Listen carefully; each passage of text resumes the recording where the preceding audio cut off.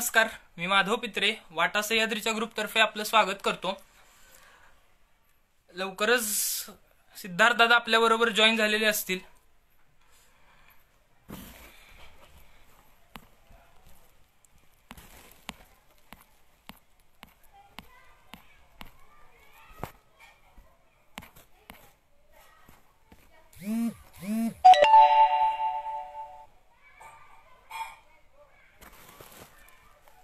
काहीच काळ दादा येतीलच.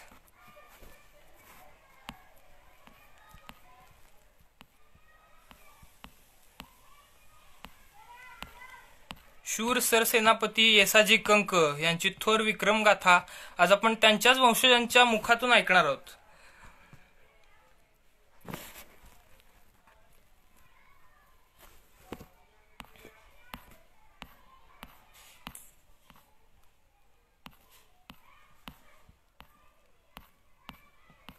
लवकरच दादा आपल्या सोबत असतील.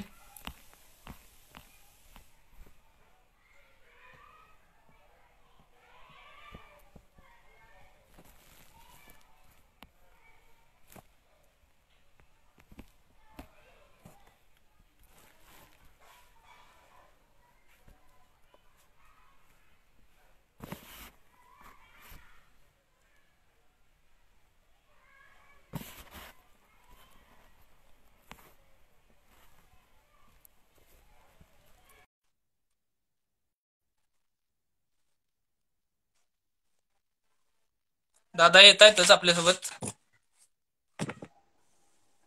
नमस्कार दादा. नमस्कार.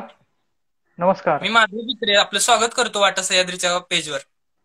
नमस्ते, बोला. हा, आता आपण तुमच्याच मुखातून थोर सरसेनापती येसाजी कंक यांची विक्रम गाथा ऐकूया. तर सुरुवात आपण येसाजी कंक यांचा संपर्क शिवाजी महाराजांशी संपर्क कसा आला त्याच्याबद्दल थोडस तुमच्याकडून ऐकायला आम्हाला आवडेल. बर बर. पहिल्यांदा छत्रपती शिवाजी महाराज म्हणलं की आपल्याला आठवतं हिंदवी स्वराज्य. ज्यावेळेस महाराष्ट्रावर मुघल चालून आले त्यावेळेस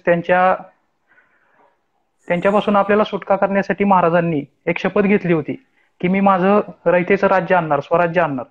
आणि या स्वराज्यात अनेक मावळ्यांनी बलिदान दिलं.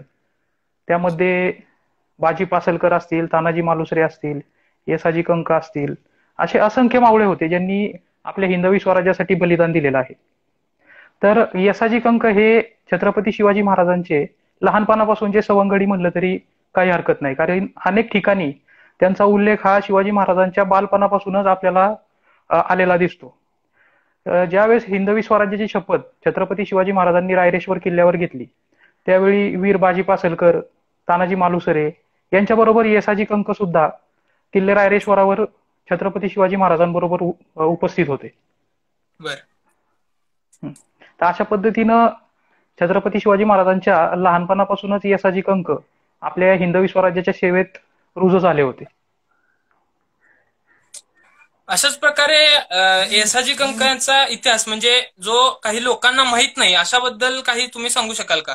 म्हणजे जो पुस्तकात आपल्याला शिकवलं जास्त अशाबद्दल एखादी गोष्ट.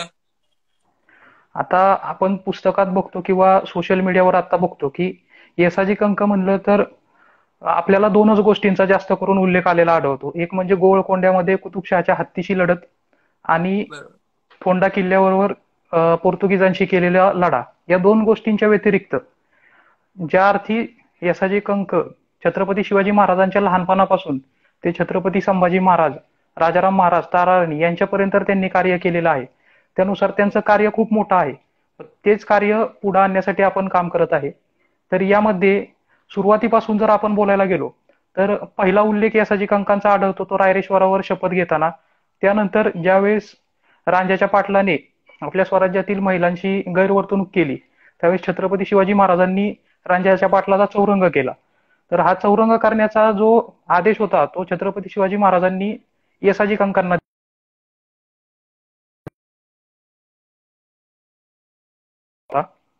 हा पहिला येसाजी कंकांचा उल्लेख आपल्याला आढळतो.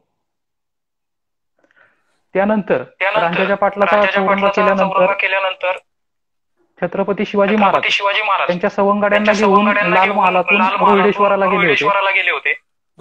त्यावेळेस मार्गात भुतोंडे गावी त्यांनी मुक्काम केला असा उल्लेख श्रीमान योगी पुस्तकामध्ये आपल्याला आढळतो.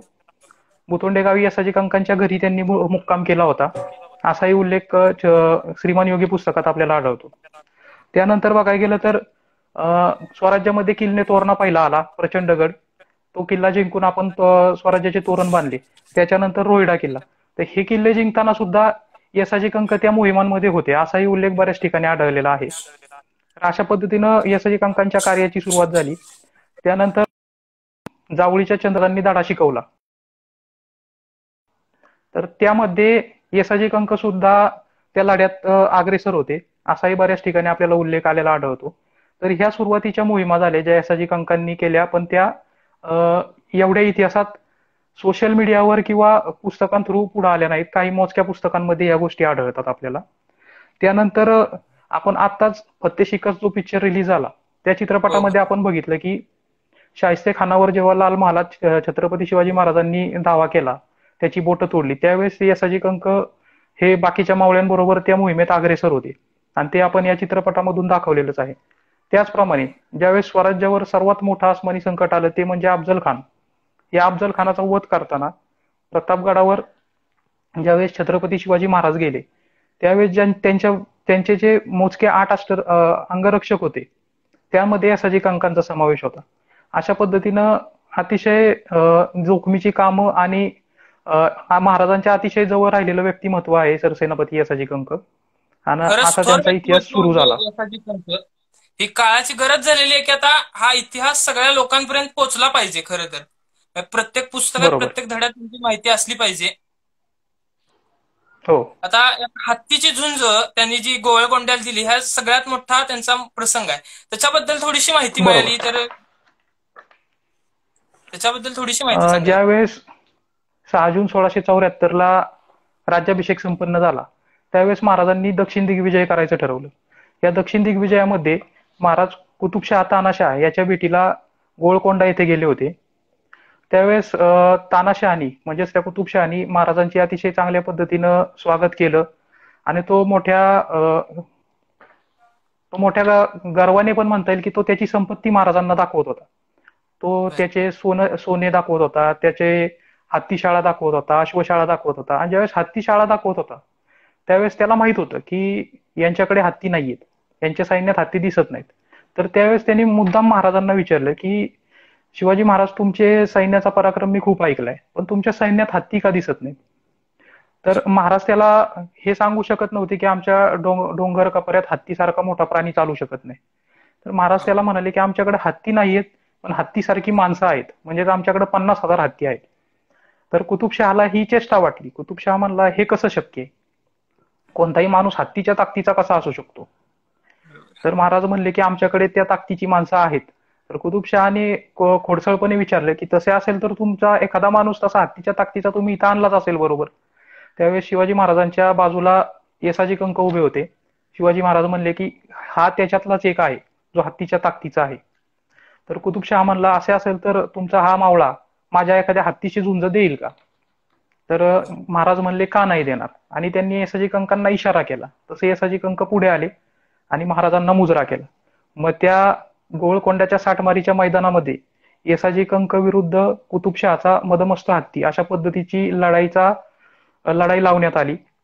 त्याचा पूर्ण गावामध्ये घोषवारा केला की अशा पद्धतीची लढाई होणार आहे. ही लढाई पाहण्यासाठी पूर्ण गोळकोंड्याचे सर्व प्रजा तिथं जमली होती. आणि अशा ह्याच्यात येसाजी कंक मैदानात उतरले. महाराजांना मुजरा करून येसाजी कंक मैदानात उतरले आणि कुतुबशहाचा हत्ती, ज्याला 20-25 हाशमांनी धरून आणला, म्हणजे इतका मोठा तो हत्ती, त्याला मैदानात आणलं गेलं, त्याला चिडवलं गेलं की तो युद्धासाठी तयार व्हावा म्हणून. आणि असा तो हत्ती येसाजी कंकांच्या अंगावर सोडला. येसाजी कंकांनी त्या हत्तीला बऱ्याचशा हुलकावण्या दिल्या. येसाजी कंकांना माहित होतं की ताकदीने ह्याच्याबरोबर खेळलो तर आपला टिकाव लागणार नाही, त्याच्यामुळं आधी युक्तीने खेळावं लागेल. तर त्या पद्धतीने त्यांनी त्या हत्तीला पूर्ण दमवलं, पुढं मागं करून, त्याला हुलकावण्या देऊन अशा पद्धतीनं त्याला दमवलं. आणि ज्यावेळेस त्यांना लक्षात आलं की आता हा हत्ती दमलाय, त्यावेळेस त्यांनी हत्तीवर वार करायला सुरुवात केली. त्यांनी हत्तीला आधी मागून वार करायला सुरुवात केली, त्याची शेपटी पकडली, त्याला खिजवलं. त्यानंतर ते हत्तीच्या पुढे आले आणि पुढे येऊन हत्तीच्या सोंडेवर त्यांच्या जी धोप तलवार आहे, जी आजही आपल्या वाड्यात उपलब्ध आहे, येसाजी कंक वाड्यात, त्या धोप बर तलवारीने त्या हत्तीच्या सोंडेवर जोरात असा प्रहार केला आणि ती सोंड तुटली. आणि हत्तीची सोंड तुटल्यानंतर रक्ताच्या चिळकांड्या उडाल्या आणि मोठ्या प्रमाणात रक्त गेल्यामुळे हत्तीला काही सुचले नाही, तो खाली पडला. आणि अशा पद्धतीनं महाराष्ट्राच्या हत्तीनं कुतुबशहाच्या हत्तीला हरवलं आणि संपूर्ण गोळकोंड्याच्या त्या साठमारीच्या मैदानामध्ये येसाजी कंकांचा आवाज घुमू लागला, जय जयकार घुमू लागला. त्यावेळेस कुतुबशहा त्याला काही कळलं नाही की एक माणूस एवढ्या मोठ्या हत्तीला मारू कसा शकतो.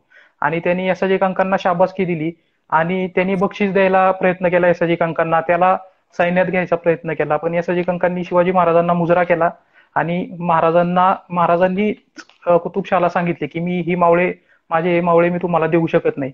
आणि ज्यावेळेस कुतुबशहानी येसाजी कंकांना ज्यावेळेस बक्षीस द्यायचा प्रयत्न केला, तर येसाजी कंकांनी नम्रपणे त्याला नकार दिला. आणि जे आपल्या मराठा साम्राज्याची छोटी बखर आहे, त्यामध्ये येसाजी कंकांचं एक वाक्य लिखित आहे, ते मी तुम्हाला सांगतो की त्यावेळेस येसाजी कंक त्या कुतुबशहाला काय बोलले.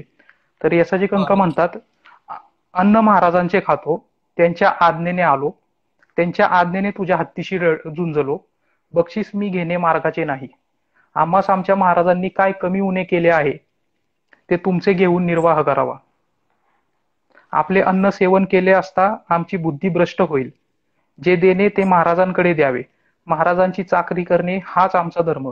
मी महाराजांच्या प्रतिष्ठेसाठी तुझ्या हत्तीशी झुंजलो.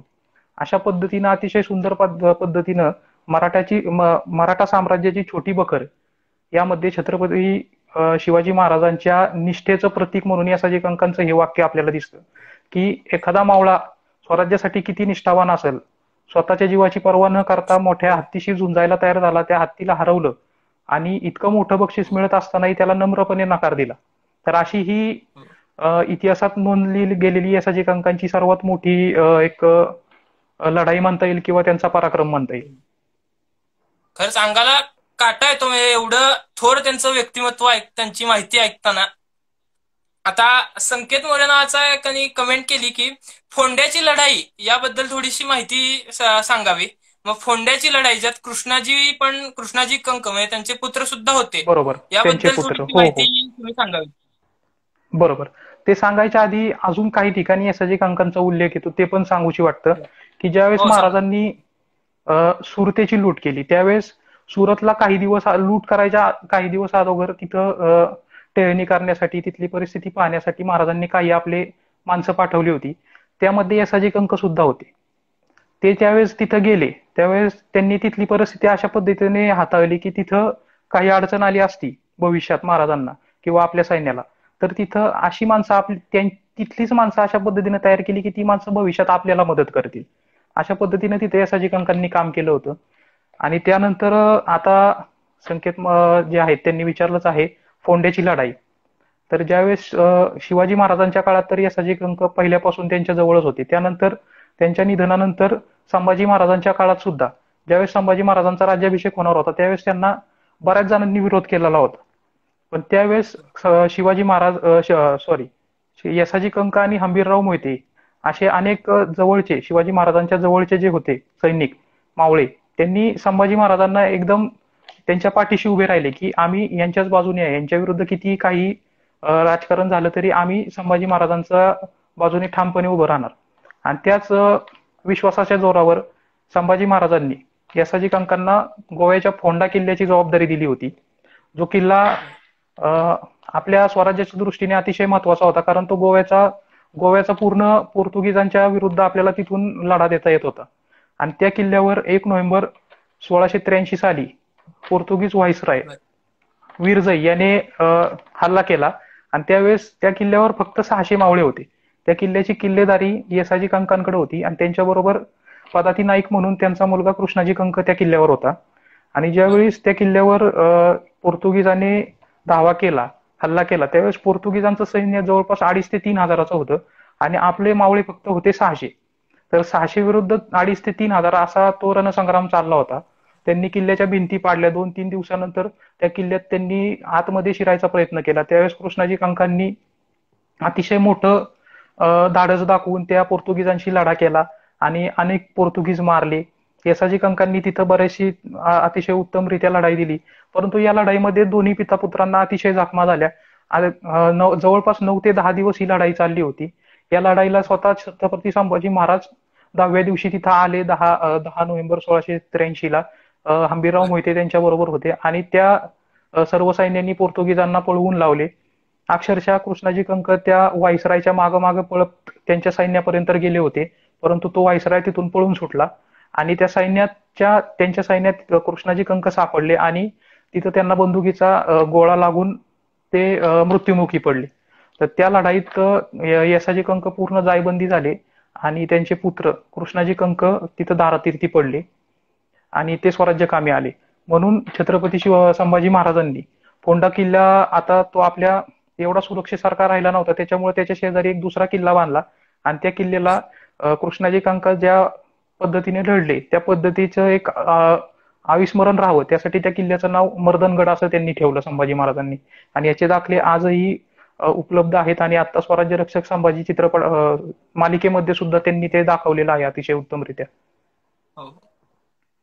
असेच म्हणजे थोर व्यक्तिमत्व होतं. बरोबर. इतिहासात फक्त 1, 2 ते 3च त्यांच्याबद्दल आहेत. तुम्ही त्यांच्याबद्दल अधिक सांगितलं. मग आता त्यांची वंशावळी, त्यांचं घराणं जे असं चालत आलं त्याच्याबद्दल थोडी माहिती सांगावीत आपण. बरोबर. ज्यावेळेस कृष्णाजी कंक धारातीर्थी पडले त्यावेळेस त्यानंतर जून महिन्यात, त्याच्या पुढच्या ज्या जून महिन्यात 1684च्या जून महिन्यात संभाजी महाराज स्वतः राजगड किल्ल्याच्या पायथ्याला भुतुंडे जे गाव आहे येसाजी कंकांचं, त्या गावात संभाजी महाराज कंक घराण्याचं सांत्वन करण्यासाठी आले. येसाजी हा. कंकांनंतर त्यांना 2 मुलं होती, कृष्णाजी कंक आणि चाहूजी कंक. कृष्णाजी कंक फोंड्याच्या लढाईत मृत्युमुखी पडले आणि त्यांचं एक 3 वर्षाचं बाळ होतं ज्याचं नाव संभाजी महाराजांनी परत कृष्णाजी असं ठेवलं आणि कंक घराण्याला 2000 होनाचं बक्षीस दिलं. आणि येसाजींनी संभाजीराजांकडे विनंती केली की माझ्या धाकट्या म्हणजे 2 नंबरच्या पुत्राला म्हणजे चाहूजीला पुढचा कारभार चालवायची हे द्यावी, परवानगी द्यावी. त्या पद्धतीनं संभाजी महाराजांनी चाहूजीस पुढचा कारभारी नेमला आणि त्यालाही सालाना वतन देऊन स्वराज्याच्या चाकरीस लावून घेतलं आणि त्यानंतर हा कंक घराण्याची वंशावळ पुढे चालत आली. आजही कंकांची वंश, आता आम्ही त्या वाड्यामध्ये राहतो, सरसेनापती येसाजी कंक वाड्यामध्ये. 350 ते 400 वर्षापूर्वीचा वाडा आहे. थोडीफार डागडुजी आपण त्याची केलेली आहे. त्यामध्ये बऱ्याचशा जुन्या तलवारी, येसाजी कंकांनी वापरलेल्या तलवारी, कृष्णाजी कंकांनी वापरलेल्या तलवारी, अशा 25-30 तलवारी आपल्याकडे उपलब्ध आहेत. दुसरी वेगवेगळी हत्यारं आहेत, जुन्या कुऱ्हाडी आहेत, खंजीर आहेत आणि शिवकालीन जी नाणी आहेत त्याचा एक मोठा साठा आपल्याकडे उपलब्ध आहे.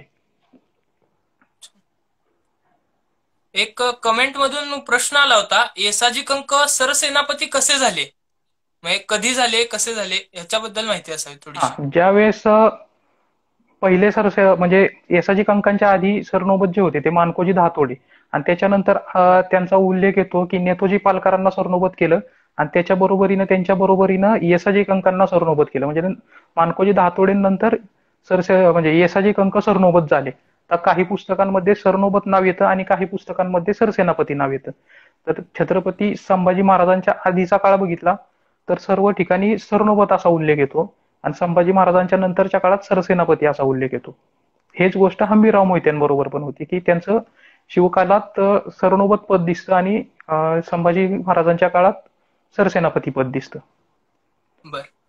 आता येसाजी कंक यांचे थोर, आपण त्यांची विक्रमगाथा सांगितलीच, त्याचबरोबर त्यांच्याबद्दलची अशी काही ऐतिहासिक स्थळं असतील किंवा कोणतेही प्रसंग असतील की जे आवर्जून तुम्हाला सांगावेसे वाटतील असे, किंवा. बरोबर. राजगड किल्ला जर आपण बघितलं तर हिंदवी स्वराज्याची ती पहिली राजधानी आहे राजगड किल्ला. हा. या राजगड किल्ल्यावरती छत्रपती शिवाजी महाराजांचं वास्तव्य होतं. परंतु त्यांच्याबरोबरच त्या किल्ल्यावरती तानाजी मालुसरे, बाजी पासलकर आणि येसाजी कंक यांचे पण छोटे छोटे वाडे होते.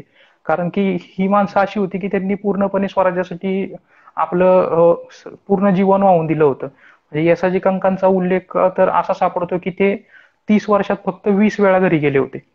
म्हणजे ही एक मोठी स्वराज्यनिष्ठा आहे की कोणताही व्यक्ती 30 वर्षाच्या त्यांच्या कालावधीमध्ये फक्त 20 वेळा घरी जातो. आपणही जर आता पाहिलं तर आपण वर्षाच्या 350 दिवसांपैकी 365 दिवसापैकी आपण 100 ते 150 दिवस सुट्टी घेतो, पण 30 वर्षात फक्त 20 दिवस सुट्टी. म्हणजे ही स्वराज्यनिष्ठा त्यांची प्रत्येक प्रसंगात ते महाराजांच्या बरोबरीनं राहिलेले आहेत, असा त्यांचा बरोबर. उल्लेख आहे. आणि ज्यावेळेस संभाजी महाराजांचा शेवटचा काळ चालू होता, 1689 त्या काळामध्ये शिवपुत्र संभाजी या पुस्तकाच्या म्हणजे कमल गोखलेंचं जे पुस्तक आहे, त्या हा. पुस्तकामध्ये असं उल्लेख आहे की त्यावेळी येसाजी कंक हे किल्ले रायगडाचे किल्लेदार होते. चांगोजी काटकर बर. आणि येसाजी कंक हे रायगडाचे त्या काळात किल्लेदार होते, असाही एक शेवट त्यांचा उल्लेख आढळतो. आणि ज्यावेळेस संभाजी महाराजांचा मृत्यू झाला त्यानंतर राजाराम महाराजांना मंचकारोहण करताना येसाजी कंक ज्येष्ठ सल्लागार म्हणून तिथं उपस्थित होते. आणि बर. काही मोजकेच मावळे असे आहेत, म्हणजे सरसेनापती खंडेराव दाभाडे असतील, हा. येसाजी कंक असतील, जे हे छत्रपती शिवाजी महाराज, छत्रपती संभाजी महाराज, राजाराम महाराज आणि ताराराणी साहेबा या चौघांच्या बरोबर त्यांनी काम केलेलं आहे. हो. कारण यसाजी कंका वयाच्या 90व्या वर्षी वृद्धपकाळाने वारले. त्यांना परमेश्वर कृपेने अतिशय चांगलं वयोमान लाभलं आणि त्यांना स्वराज्याची चांगल्या पद्धतीने सेवा करता आली. खरं. आपल्या इतिहासाच्या पुस्तकात अगदी थोडीच माहिती दिलेली असते, म्हणजे फक्त चौथीत शिकवला जातो इतिहास, आणि माहिती पण अगदी थोडी दिली जाते. मग ही माहिती बरोबर. 10वी पर्यंत नेली पाहिजे, प्रत्येकाला सांगितली पाहिजे. यासाठी काय करता येईल, म्हणजे आमच्यासारख्या युवा पिढीने आपण सर्वांनी काय करता येईल यासाठी? मुळात फक्त शालेय पुस्तकांमध्ये चौथीच्या पुस्तकात आपल्याला इतिहास शिकवला जातो. पण खरं हो. तर आपण बघतो की 8वी 9वी असेल किंवा 6वी 7वी असेल, इंग्लिश मिडियमची पुस्तकं असतील, त्यामध्ये हो. महाराष्ट्राचा इतिहास सोडून मुघलांचा, पोर्तुगीजांचा किंवा खरंय. देशाच्या बाहेरचा इतिहास त्या गोष्टी जास्त शिकवल्या जातात. बरोबर. तर सरकारने होय. पण काय केलं पाहिजे की आपला भारताचा इतिहास, महाराष्ट्राचा इतिहास हा जास्तीत हो. जास्त चांगल्या पद्धतीने विद्यार्थ्यांना शिकवता आला पाहिजे. निदान 4थी ते 10वी ह्या काळात तरी हा इतिहास शिकवला गेला पाहिजे. आणि बरोबर. बरोबर. त्यानंतर सुद्धा 10वीच्या पुढच्या विद्यार्थ्यांनी सुद्धा ज्यावेळेस त्यांना मोकळा वेळ मिळेल त्यावेळेस त्यांनी विविध पुस्तकांचं वाचन करावं. अनेक उत्तम हो. उत्तम लेखकांनी अतिशय चांगल्या पद्धतीनं लिखाण केलेलं आहे, तर त्या लिखाणाचा संदर्भ घ्यावा. मोकळ्या वेळात त्यांनी वाचन करावं, विविध चित्रपट पाहावे, सोशल मीडियाच्या माध्यमातून काही खूप चांगल्या गोष्टी वाचायला मिळतात, पाहायला मिळतात, व्हिडिओज बघायला मिळतात. तर त्या गोष्टींचे मधून इतिहासाचं ज्ञान प्रत्येकाने घेतलं पाहिजे. कारण जोपर्यंत आपण शिवाजी महाराजांचा इतिहास वाचत नाही आणि ज्या माणसाला हो. शिवाजी महाराज कळले त्या माणसाला भविष्यात किंवा त्याच्या संपूर्ण आयुष्यात कधी अपयश येणार नाही. आणि जरी अपयश आलं तरी तो त्या नाही. अपयशावर कशाही पद्धतीनं मात करून पुढे जाऊ शकतो. एवढा हो, एकदम बरोबर. अतिशय उत्कृष्ट इतिहास मराठ्यांचा आहे. हो. तुम्ही आता पुस्तकांचा उल्लेख केलात, एखादी 1-2 पुस्तकं जर तुम्ही सांगितली तर बघणाऱ्या नाही माहिती मिळेल त्याची. एखादं पुस्तक जर जे वाचावं असं आता चांगलं. माझ्या वाचनात आलेली पुस्तकांमध्ये मला जी चांगली पुस्तकं वाटली त्यामध्ये जर शिवकाळ आपल्याला समजावून घ्यायचा असेल तर बर. रणजित देसाईंचं श्रीमान योगी पुस्तक मला अतिशय आवडतं. बाबासाहेब बर. पुरंदरे यांचं राजा शिवछत्रपती हे पुस्तक मला आवडतं. हो. त्यानंतर शिवाजी सावंतांचं छावा पुस्तक आहे, त्यामध्ये संभाजी महाराजांचा अतिशय उत्तम पूर्ण इतिहास हो. दिलेला आहे. कमल हो. गोखलेंचं शिवपुत्र संभाजी हे पुस्तक अतिशय चांगलं आहे. ही हो. झाली पुस्तकं. त्यानंतर काही वेळा आपल्याला बखर मिळते वाचायला किंवा जे दे शकावली आहे त्यामध्ये त्या काळात लिहिलं गेलेलं लिखाण आहे. म्हणजे आता जे लेखक लिहितात त्यापेक्षा त्या काळातलं जे समकालीन पुरावे मिळतात ते जास्त महत्वाचं. तर जे दे बर. शकावली बरोबर. सारख्या शकावलीमध्ये जुन्या काळातले जास्त उल्लेख आलेले आहेत. तर ह्या गोष्टी बर. जर आपण वाचल्या तर त्या अतिशय उत्कृष्ट राहील. बर. आता सध्याचा जो आपला वाडा आहे, म्हणजे येसाजी कंकांच्या त्या काळापासून तो आलेला वाडा, ह्याच्याबद्दल माहिती मिळेल का? म्हणजे आता एखादा आपल्याला बघायचा असेल तर तो बघायला परवानगी आहे का, किंवा काही ऐतिहासिक तिथलं अगदी बघण्यासारखं आवर्जून बघावं असं आपण सांगावं थोडी माहिती त्याच्याबद्दल. आत्ता जो वाडा आहे, ज्या वाड्यामध्ये आम्ही राहतो, येसाजी कंक वाडा, हा हा. पुण्यापासून 65 किलोमीटर अंतरावर आहे, साताऱ्यापासून 110 किलोमीटर अंतरावर आहे. राजगड आणि तोरणा याच्या मधोमध हा वाडा आहे. राजगडाच्या अतिशय जवळ पायथ्यापासून बर. 3 ते 4 किलोमीटरवर हा वाडा आहे. भुतुंडे हे गाव आहे. तर हा वाडा इतिहास कालापासून त्याचा दाखला देण्यात येतो. अनेक पुस्तकांमध्ये त्याचा उल्लेख आलेला आहे. भुतुंडे गावाचा उल्लेख आलेला आहे. तर या वाड्यात आता हो. आम्ही राहतो. ज्यावेळेस राजगड किल्ला पाहायला अनेक पर्यटक येतात त्यावेळेस ते असेही काही ग्रुप्स असतात, मोठे मोठे समूह असतात की त्यांना मुक्कामाची सोय नसते. तर अशा बर लोकांची मुक्कामाची सोय आपण वाड्यावर करतो. ती विनामूल्य, त्याचा आपण काही पैसे घेत नाही, किंवा शिवभक्तांना केलेली मदत असते आपल्यातर्फे ती. आणि आम्हालाही आवडतं की जास्तीत जास्त शिवभक्त आपल्यापर्यंत जोडले जातात. आपल्या हिंदवी स्वराज्याचा इतिहास पाहायला येतात. यसाजी कंकांचा बर इतिहास ऐकायला ते येतात आमच्याकडे, आणि तो वाडा पाहायला येतात. त्यामुळे आम्हाला अतिशय आनंद होतो की जितके जास्त शिवभक्त आमच्याकडे येतील, आम्हाला भेटतील, आम्हालाही त्यातनं बराचसा आनंद मिळतो. तर अशा पद्धतीनं अनेक शिवभक्त येतात, अनेक इतिहास अभ्यासक येतात, जे पुस्तकं ज्यांना लिहायचे असतात, कुणाला पिक्चर काढायचा असतो, कुणाला सिरीज बनवायची असते, किंवा इतिहासावर लिखाण करायचं असतं. असे लेखक आमच्याकडे येतात, माहिती घेतात, तलवारी बघतात, जुनी भांडी आहेत आपल्या वाड्यात ती बघतात, वाड्याची रचना बघतात, या सगळ्या गोष्टींचा अभ्यास करतात. तसेच मोठे मोठे समूह आहेत.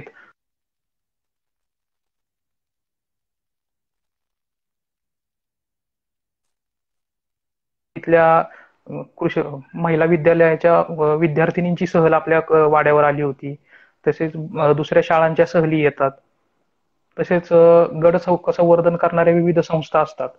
तर त्या किल्ले राजगडाच्या संवर्धनासाठी आलेल्या असतात, किंवा तोरणा किल्ल्याच्या संवर्धनासाठी आलेल्या असतात. तर त्यांना मुक्कामाची जागा नसते, तर त्यावेळेस ते मुक्कामाला आपल्या वाड्यात येतात. आणि आम्हालाही त्यांची बर सेवा करताना आम्हालाही खूप आनंद होतो. खरं. आणि या वाड्यात पाहण्यासारखे म्हणाल तर संपूर्ण ऐतिहासिक वाडा आहे. त्यानंतर जुनी भांडी आहेत, जुन्या पद्धतीनं भाकरी कशा करायचे, कोणत्या भांड्यात बर भाकरी करायचे, दही ताक कोणत्या भांड्यात साठवायचे, जुन्या रव्या कशा होत्या, म्हणजे आत्ताच्या काळात आपण जे ग्राइंडर म्हणतो ते त्या काळातले हँड हो ग्राइंडर कसे होते, हा भाकरीची साईज केवढी होती, हा हा. अशा पद्धतीनं जुनी भांडी आहेत. तसेच कणग्या आहेत, जे आपण आता कोठारं म्हणतो, तर त्या काळात कणग्या असायच्या, त्या कणग्या आहेत आपल्या घरात. जुनी नाणी बर आहेत, कॉइन्स आहेत. हे सगळं आपण शिवभक्तांना दाखवत असतो. तसेच तलवारी, तलवारीवरून एक मुद्दा आठवला, बोलू शकतो ना? बर हो हो सांगा नक्कीच नक्कीच. आता मी बऱ्याच ठिकाणी ऐकतो की 65 किलोची तलवार उचलतो त्याचं नाव येसाजी. तर हा हे कुठंतरी एक कवितेची ओळ आहे. 65 किलोची तलवार अशी येसाजी कंकांची कोणतीही नव्हती, किंवा आपल्या बर वाड्यातही एवढी जड तलवार कुठलीच नाहीये. हा वाड्यामध्ये आता सर्वात जड जी तलवार आहे ती आहे खंडा तलवार. तिचं वजन बर 5 ते 7 किलोच्या दरम्यान असेल. पण 65 किलो बर एवढं तर वजन कुठल्या तलवारीचं नाहीये. आणि एवढी मोठी तलवार घेऊन, इतकी जड तलवार घेऊन माणूस युद्ध करू शकत नाही असं मला वाटतं. कारण हो तलवार, छत्रपती शिवाजी महाराज पण म्हणतात आणि संभाजी महाराज पण म्हणतात की जितकी हलकी तलवार असेल तितकी ती फिरवायला अतिशय सोपी पडते. तर हो त्यामुळं इतकी जड 65 किलोची तलवार घेऊन कोणताही मावळा युद्ध करू शकत नव्हता. त्यामुळे त्या फक्त बरोबर कवितेच्या ओळी आहेत की ते कविता जुळवण्यासाठी त्यांनी ती कविता, त्या कवीने त्या ओळी रचलेल्या आहेत. तर अशा पद्धतीने इतकी मोठी तलवार, इतकी जड तलवार तर येसाजी कंकांची नव्हती, हे मी ह्या लाईव्ह सेशन मधून सर्वांना सांगू इच्छितो. बर बर नक्कीच. आपली एवढी माहिती सांगितलेली आहे. आम्हाला वाटा सह्याद्रीच्या ग्रुप तर्फे आम्हाला भेट द्यायला नक्कीच आवडेल आपल्या वाड्याला, आणि इतिहास मी जाणून घ्यायला तर सर्वांना खूपच आवडेल. मी सर्वांना सांगू इच्छितो की आपणही आता, हे कोरोनाचं संकट आपल्या देशावर आलेलं आहे. आता सध्या हो प्रत्येकाने आपापल्या घरात राहावं, स्वतःची आणि आपल्या कुटुंबाची काळजी घ्यावी. हे नक्कीच. नंतर ज्यावेळेस हे संकट जाईल, ज्यावेळेस आपण बाहेर पडू, त्यावेळेस आपण पुन्हा इतिहासाचा अभ्यास करणार आहोत, गड किल्ले फिरणार आहोत.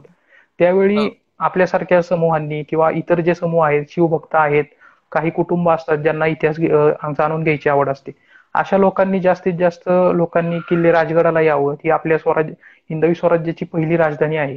आणि त्याच पद्धतीनं राजगडाच्या पायथ्याला आपला वाडा आहे, त्या वाड्यावर भेट द्यायला यावं. आम्हालाही अतिशय हो आनंद होईल की तुम्ही आमच्याकडे आलात. आम्हाला यसाजींची माहिती, कंक परिवाराची माहिती तुम्हाला सांगायला अतिशय आवडेल. एक शेवटचा प्रश्न. आपण आता सध्याच्या ह्याच्यामध्ये उपक्रम किंवा सामाजिक संस्था म्हणून आपण काय करतात? आता येसाजी कंकांच्या 12व्या पिढीमध्ये माझे आजोबा कैलासवासी रामभाऊ आप्पा कंक ह्यांचं भोर बर तालुक्यामध्ये अतिशय समाजकारणामध्ये मोठं नाव होतं. ते बर तालुक्याच्या राजकारणात पण होते, आणि बर समाजकारणात पण त्यांचं बरंचसं नाव होतं. त्यांनी तालुक्यासाठी आणि आमच्या बारा मावळासाठी बरंचसं कार्य केलेलं आहे. त्यांच्याच पायावर पाय ठेवून त्यांचे छोटे बंधू भगवानराव काका कंक यांनी बरंचसं काम केलं. ते पंचायत समितीचे उपसभापती होते. त्यांनी आमच्या भागासाठी रस्ते तयार केले, गाड्या, बस, एसटी बस असतात त्या गावोगावी चालू केल्या, गावोगावी शाळा आणल्या. अशा बर पद्धतीनं 12व्या पिढीने मोठं काम केलं. त्यानंतर 13व्या पिढीमध्ये माझे मोठे चुलते, मोठे बाबा शशिकांत कंक, माझे वडील संजय कंक, चुलते राजेंद्र कंक, शिवाजी कंक हे इतिहासाचं काम करत असतात. बर शशीदादांच्या म्हणजे माझ्या मोठ्या बाबांच्या मदतीने त्यांच्या तिन्ही भावांनी इतिहास पुढे आणण्यासाठी भरपूर कार्य केलं. त्यांच्या काळात त्यांनी 90 ते 2000च्या काळात कंक घराण्याला पुढे आणण्यासाठी भरपूर ते फिरले. हा आमचा इतिहास सगळ्यांसमोर मांडला गेला. त्यानंतर बर त्यांच्याकडूनच त्यांच्या मार्गदर्शनाखाली मी आता हे काम पुढे चालवत आहे. महाराष्ट्रभर मी फिरतो, विविध कार्यक्रम करतो, विविध संस्थांबरोबर गडकोट संवर्धनाला जातो, विविध ग्रुप आपल्या वाड्यावर येतात, त्यांचं राहण्याची वगैरे सोय करतो. आपलं यसाजी कंक ट्रस्ट आहे, त्या ट्रस्ट मार्फत विविध कामं चालतात. आणि आता बर आपण कंक परिवारातर्फे भुतवंडे गावामधल्या पंचक्रोशीसाठी तिथे एक सरकारी दवाखाना व्हावा यासाठी आपण आपल्या स्वतःच्या मालकीतली 2 एकर जमीन सरकारला दिलेली आहे. आणि तिथे एक मोठा उपविभागीय दवाखाना तिथं चालू झालेला म्हणजे बांधून झालेला आहे. आता तो कोरोनामुळे त्याचं उद्घाटन राहिले, आता तो थोड्या दिवसात चालू होणार आहे. अशा पद्धतीनं आमचं छान. काम चालूच आहे. हो.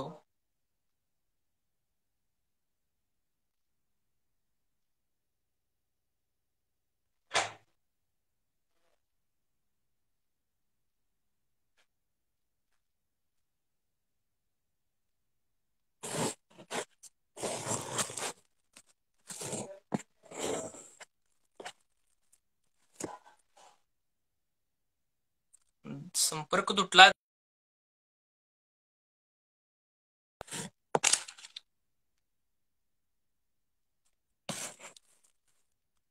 कोण लेफ्ट झालेत दादा? 1 मिनिट.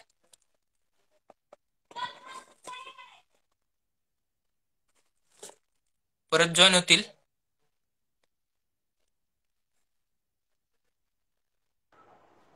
नेटवर्कचा प्रॉब्लेम आल्यामुळे कट झाला. हो. हा. तर अशा पण पद्धतीनं चालू आमचं ट्रस्टच्या माध्यमातून काम चालू आहे किंवा आमचं कंक कुटुंबाचं कार्य चालू आहे. आणि आपला बर इतिहास जास्तीत जास्त लोकांपर्यंत पोहोचावा यासाठी आमचे प्रयत्न चालू आहेत. आपण आता आपल्या दर्शकांना काय म्हणजे काय संदेश देऊ इच्छितात ह्या कोरोनाच्या काळात असेल किंवा आणखीन काही? कोरोनासाठी तर एवढंच म्हणेल की घरात राहा आणि हो सुरक्षित राहा. कारण घरात राहणे हा सर्वात उत्तम पर्याय आहे, ज्याच्यामुळे आपण कोरोनाला थांबवू शकतो. आणि आपल्या दैनंदिन जीवनामध्ये असेल तर त्यासाठी छत्रपती शिवाजी महाराजांचा इतिहास वाचा. या इतिहासातून आपल्याला इतकं ज्ञान मिळणार आहे, इतकं त्यातून आपल्याला धाडस मिळणार आहे की आपल्या आयुष्यात कोणतंही आपल्याला संकट आलं तर आपण त्यावर मात हो. करू शकतो. कारण शिवाजी महाराजांचा नक्कीच. आणि आपल्या मावळ्यांचा हा जो इतिहास आहे त्यावर स्वराज्यावर अनेक मोठी मोठी संकट चालून आली, पण महाराजांनी कशा पद्धतीने धैर्याने आणि शौर्याने ती संकटे परतवून लावलीत.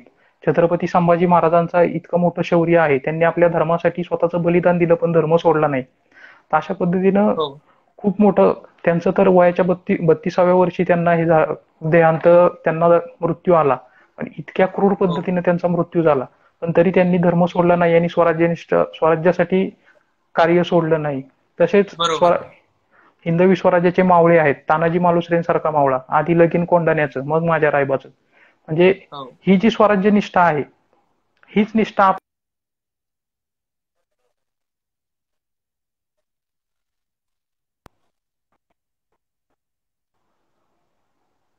नेटवर्कचा थोडासा प्रॉब्लेम जाणवतोय इथे. हा. बोला दादा. हीच निष्ठा म्हणलं आपल्या आयुष्यात ठेवा. आपल्याला कोणतीही अडचण येणार नाही आणि आपण कधी अपयशी होणार नाही. हो हो नक्कीच. शेवटी जाता जाता आमच्या वाटा सह्याद्रीच्या ग्रुप बद्दल थोडीशी माहिती सांगतो. आम्ही कराडचे इथल्या सर्व गडांवर आम्ही फिरतो, सह्याद्रीचे मोहीम करतो, गड संवर्धन करतो, हे सर्व आम्ही करतो. शेवटी आपण काय म्हणाल जाता जाता? गडसंवर्धन ही काळाची गरज आहे. मी दरवेळेस ते म्हणतच असतो की स्मारकं उभारावीत, पण आपली जी जिवंत स्मारकं आहेत म्हणजे आपले गड किल्ले त्यांचं संवर्धन करणं जास्त महत्वाचं आहे. मी ज्या ज्या वेळेस गडकोटांवर गेलोय, विविध कार्यक्रमांना गेलोय, संवर्धनासाठी गेलोय, त्यावेळेस माझं पहिलं वाक्य हेच असतं की जास्तीत जास्त शिवभक्तांनी, आताचे शिवभक्त आपण बघतोय की जे जे शिवभक्त आहेत ना त्यातले 50 ते 60% शिवभक्त खरे शिवभक्त म्हणता येतील. नाहीतर बाकीचे भक्त शिवजयंतीपुरते आणि मोबाईलला पोस्ट टाकण्यापुरतेचे शिवभक्त आहेत. तर अशी शिवभक्ती न करता खरोखर इतिहासाचं वाचन करावं, खरा इतिहास समोर होय आणावा आणि जे शिवाजी महाराजांचे गडकोट आहेत त्या गडकोटासाठी कार्य करावं. आणि शिवाजी महाराजांचे विचार, मी शिवाजी महाराजांसारखा दिसतो हे म्हणण्यापेक्षा मी शिवाजी महाराजांसारखा वागतो, माझ्या आचरणात शिवाजी महाराज आहेत, बरोबर. अशा पद्धतीनं खरंय. जर आपली शिवभक्ती दाखवली तर ते जास्त महत्वाचं ठरेल. बरोबर. आपण वेळात वेळ काढून